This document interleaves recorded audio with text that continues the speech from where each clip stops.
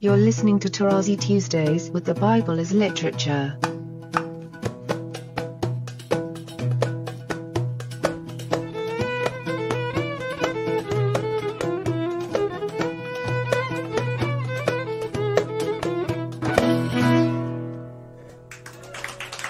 Hi, this is Father Mark Boulos. And this is Dr. Richard Benton. And you are listening to Tarazi Tuesdays with the Bible as Literature podcast. Once again, we are delighted to welcome our teacher, Father Paul Tarazi, to the program. Welcome, Father. Thank you very much. Thank you. Father Paul, I'm so interested in today's topic, which is Tadmor and Palmyra, because since we've been talking so much about the desert, Ur, Babylonians, and we're talking more and more about this area, the city historically, and I know we don't always talk historically, we tend to focus on the literature, but historically we have the city of Tadmor, Palmyra, which is an anomaly. It's an oasis, a major city, but it's in this area which is otherwise empty of other cities. And in Roman history, this played a big part because of the way that it sits on the edge of city and desert. And I'd really be interested in hearing more about how this fits into the way that we understand the Bible. Tadmor, for me, as you noticed in my audio in my book, it is actually the center of my argument that the background of the biblical story is the Syrian wilderness. And even, as you recall, in both the audio and the book, I insisted that the scriptural Canaan is the Syrian wilderness. The reason for me, and it attracted my attention very early, Tadmor technically is found only in one place in the Bible, in a very late book, which is 2 Chronicles. It is the last book of the Bible. It is as though the author left us not only a hint, but his own signature. And I would like to go in detail regarding these texts, not so much to speak about Tadmor. I'll say a few words at the beginning, but it's really the text. So I'm going to ask my hearers to make an effort and to take note where it is found and check for themselves. Tadmor, and I'm going to stick with the original name just by looking at a map, is in the center, on its own, in the center of the Syrian wilderness. Obviously, it's a huge oasis, and that's why the Romans later were able to build a city. You need lots of water and so on. But really, by itself in the middle of the desert, away from Hamat, away from Homs, away from Damascus, away from the Euphrates. And that explains why it was important. It was a major caravan stop, as others also in the Arabian desert. For instance, the name Riyadh in Arabic means gardens, which means it's an oasis there in the desert. And it's important because there is nothing around it. But why the sudden interest in that particular location in the last book of the Bible? And I'm stressing that because when you compare the Septuagint to the Hebrew, and you know my thesis regarding the Septuagint, that it was a translation made by the authors of the Hebrew, we find a transliteration of the original, Tadmor, just there. Now the Vulgate transform it into Palmyra, Palmyram, but the Septuagint has transliteration. And one more time, only there. I stress this only there because in the book of Kings, in 2 Chronicles 8:4, this is where the passage is. In 1 Kings 9:10-22, we have a parallel text, but we see that there is a hesitation there. We have two traditions in the manuscripts of the Hebrew, Tadmor and Tamar. It is as though the authors or the editors were uneasy. Is it really Tadmor? Now, when one realizes that the Septuagint omits a full passage, which is verses 15-25 from 1 Kings, and Tadmor is found in 17 in the Hebrew, then the result is that in the Septuagint, Tadmor is only in 2 Chronicles 8:4.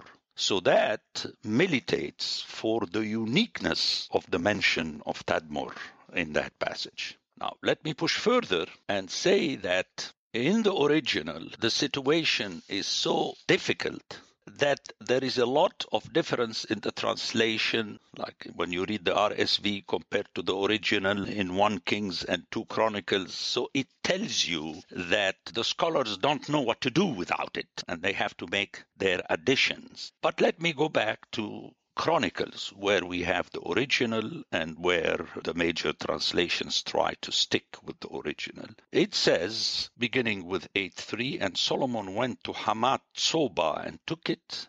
He built Tadmor in the wilderness and all the store cities which he built in Hamath. He also built Upper Bet Horon and Lower Bet Horon, 45 cities with walls, gates, and bars, and Baalath and all the store cities that Solomon had, and all the cities of his chariots and the cities of his horsemen, and whatever Solomon desired to build in Jerusalem, in Lebanon, and in the land of his dominion. And then we have the mention of the Hittites, Amorites, Perizzites, Hivites, and Jebusites. So it's talking about the kingdom of Solomon, and totally out of the blue, besides the names that are found in the area of Judah, we have the mention of Tadmor with the addition in the wilderness, which is kept in the Septuagint, enti erimo. So that for me is very striking, because when you go to 1 Kings 9 in the Hebrew, you hear and Tamar or Tadmor, you have two readings, in the wilderness, and then the addition in the land, which is not in 2 Chronicles. And listen to what the RSV does with it. And Bealat and Tamar in the wilderness, in the land of Judah. So in the wilderness, in the land, suddenly becomes in the wilderness, in the land of Judah. And that's the downfall of the RSV. It historicizes and geographicizes. They want that the reader won't be lost. Now, that is precisely an issue. If I hear it the way it is in the original, then what the hearer ends up with is that the same Solomon who built Jerusalem built also Tadmor. But then there comes the strike. Jerusalem fell, whereas Tadmor, both historically and scripturally, did not fall. At least in scripture, we don't hear that it fell. And I believe that this is the metaphoric city where God resides, and Tadmor is Tadmor in the original, the way Eden is Eden. There is no Palmyra. So one has to be very careful not to add the word Palmyra. A further reason is that Tadmor in the Semitic languages is from a verb that means destroy. Anyone who knows Arabic knows that. The rubble is damar in Arabic. And Tadmor in the original sounds as the city that destroys. Very often people refer to it in translation of its meaning besides the caravan stop, the bride of the desert, the indomitable, meaning that she repels the attacker. She destroys and is never destroyed. And the stunning thing that this is what happened to that city later under the Romans and until now where it has been destroyed. But it's a very impressive city that survived all the centuries. But that is not an argument to understand Scripture. It's enough for us to understand Scripture that Tadmor was this mighty oasis. And the author looked at it, as I said earlier, as being the capital, if you like, of his Syrian wilderness that stood there. And it is the background for the Garden of Eden and for the new city and so on and so forth. Remember, I always say that the authors had to have a reference. Scripture is not utopic. It is not speaking about a place that does not exist. Utopia, it's a Greek word. But a Semite has to have a reference when the author is speaking about a place. The author projects a certain place and speaks about it as a reference. And according to me, the author was not referring to an oasis in general, but the reference was to the oasis Tadmor in the desert. So I went around to say that ultimately the geographical background of the story is not Judah and Israel and Palestine as scholars made it up as though it is. No, it's the Syrian wilderness, but that's another issue. I talk about it extensively, where I show that the mention of Canaan is reflective of the Syrian wilderness. So here we have the importance of that city, Tadmor. Again, where it is found is 2 Chronicles 8:4 in a passage speaking about Solomon the builder. So let me wrap up by saying, why suddenly Tadmor? That's the mystery. You know my approach to the Bible. If you have a phrase or a noun or a small passage which, if taken out, does not affect the rest of the story, then it is extremely important, not secondary and you dismiss it. No, to the contrary. It's similar to when Paul in 1 Corinthians 7 speaking about marriage and so on, and then suddenly he says whether you're circumcised or uncircumcised, it doesn't matter. What matters is keeping the commandments of God. Why suddenly circumcision appeared in that text? Well, one has to find an answer and not dismiss these things as secondary. So ultimately, even the concordance does not have the last word. What has the last word is the text and the way it is formulated. Tadmor is the place that was in the mind of the authors when they referred to the original garden and the new city Zion and so on and so forth. And one more time, it is impressive because it stayed the same. Like Jerusalem was destroyed, had to be rebuilt and so on and so forth. But Tadmor remains Tadmor, the indomitable, an open city with no walls that no one can attack. I mean, it's like the new Zion in Isaiah. But I'm asking again my hearers to go back to the text. Why do you think the name of the city appears in the Hebrew of Kings, but not in the Septuagint? That's a longer story. Let me go to the extreme before answering this. A special case is the book of Jeremiah. That is really quite different in size and content between the Hebrew and the Septuagint. That would be a longer story. So I can give you my opinion that, the Septuagint, that was aimed ultimately at the Greeks, which is my thesis, and it was in the mind of the authors when they wrote in Hebrew already. They wanted to write to the Greeks, which means against the Greeks, the followers of Alexander of Macedon. But you remember my theory. They wanted to bring them to their knees by reminding them that they have to go back to the Hebrew. Some of them had to learn Hebrew. And we have this reflected in the story of Origen and Jerome. It's very important. Now, given all that, I am saying that the Septuagint reflects the fact that there is something wrong with the rendition of 1 Kings, which is also reflected in the tradition of the Hebrew manuscripts, where people try to correct. They say, Tadmor, it's an impossibility.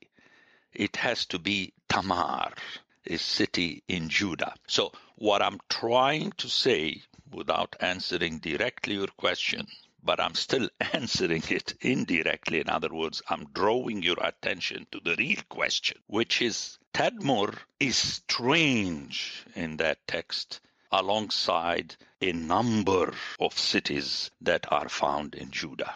But the original is there, and the Septuagint is there, which are, if you like, the 2 originals, that draw our attention to take seriously this fact, especially that after Tadmor, in the Hebrew, I'm talking about 2 Chronicles, but also 1 Kings, if you take the Hebrew and the Vulgate, you have Tadmor in the wilderness.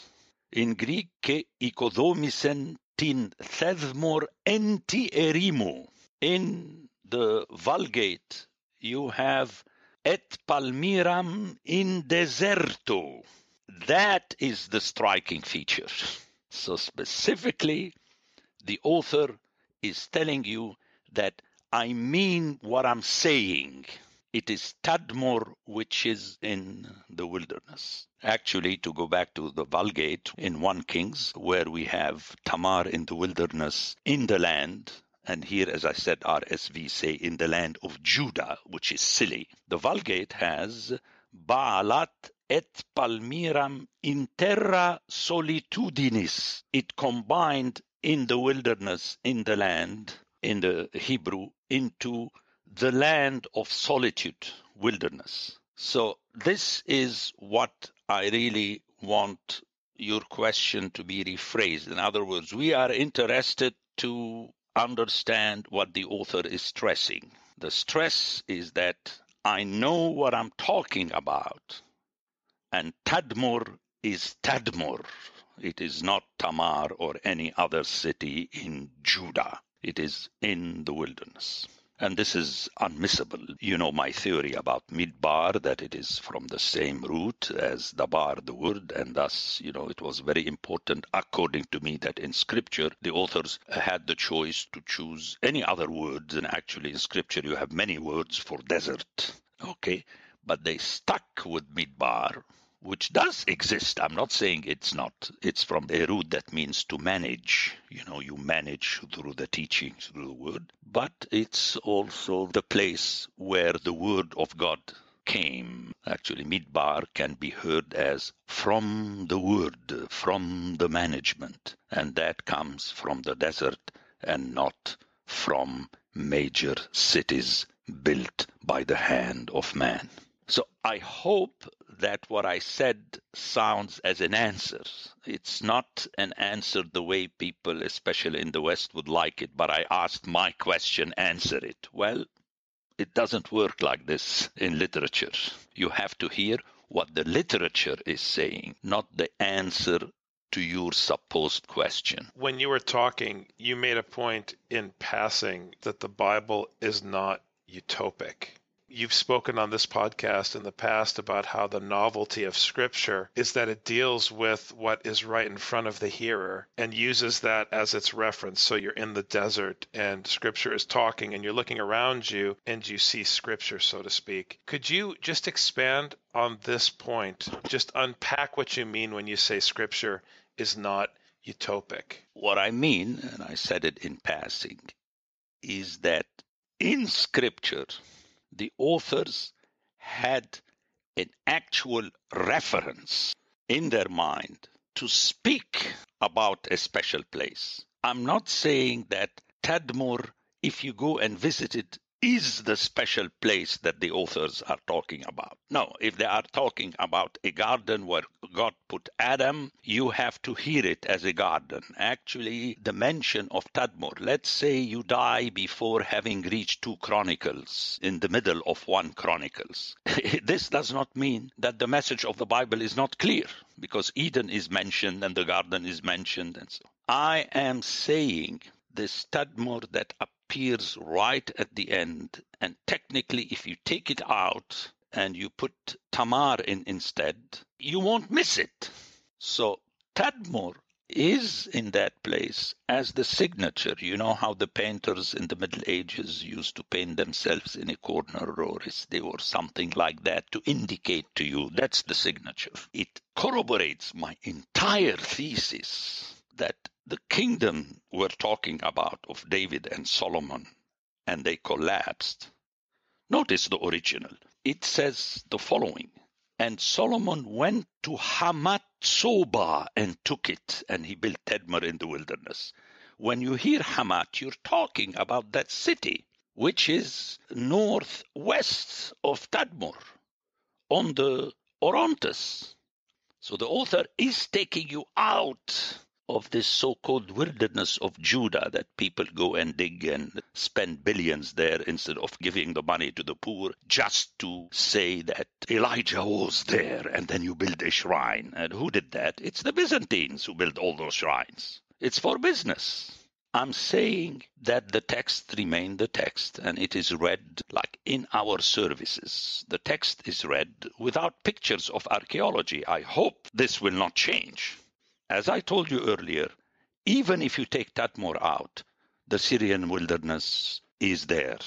Now, let me go back to something I glossed over. How come the Hebrew in 1 Kings goes between Tamar and Tadmor? My answer is that Tamar as a location is mentioned 3 times in Ezekiel 47, which is the chapter with 48, where we hear about the description of an open land without cities, and where the only city is the Lord is there at the end of 48. This, to me, one more time, cannot be happenstance. I mean, in serious literature, there is no happenstance. So this vacillation between Tamar and Tadmor in the Hebrew text of 1 Kings may be reflective of that fact that we're talking about that specific Tamar, which is one of the cities of the open land. Otherwise, as you know, Tamar is the name of a woman, which is the date, and thus the city of palms, Palmyra. I mean, we can go into that, but all these are scholarly curiosities, as I say. The point is that the story, and repeatedly I said today, that when I deduced my thesis regarding the Syrian wilderness, that text was not in my horizon. But when I found it, it was, if you like, the signature that I was reading correctly the entire time, the message of Scripture. This non-utopia is very important for me because these people wanted their people to live in that area. They didn't want them to live in their own fictional world. That's very dangerous, which many of us Christians, especially the Orthodox, when they speak about the coming kingdom, they speak about it that it is somewhere there, but it hasn't come. Where is it? How can you speak about it and describe it? And then we make up the stories that some of us actually went there and came back and saw it in visions and so on. But this is in the Bible literature. In Daniel and Revelation, this is literature. And cities can play back and forth. The harlot city in Revelation is at the same time Rome and Babylon and Jerusalem. It's a pregnant issue, and I believe the name is there, the indomitable. Without walls, it remains, whereas all the cities with walls fall, including Troy. A lot of folks think about language and poetry and literature as a free-for-all, but each time we discuss, I hope everyone is reminded that this is a school of science. It is a discipline, and like every science, every field of science, you have to pay attention to the data. The deity of Scripture saved the people from the land of slaves to make them his slaves. That, I think, is the Alpha and the Omega. The Bible is a trap. Once you start reading Genesis 1:1, you're already entrapped. The only way to get out of it is to throw away the book. But if you want to fight it from the inside and write your introductions and your thesis and your theories to fit with your mind and so on, you're not hearing the text anymore. You are not the slave of that God. You want to say what you want to say. That's a great place to end today's session. Thanks so much. Have a good week, gentlemen. Take care. Thank you. Thank you very much, Father Mark and Richard.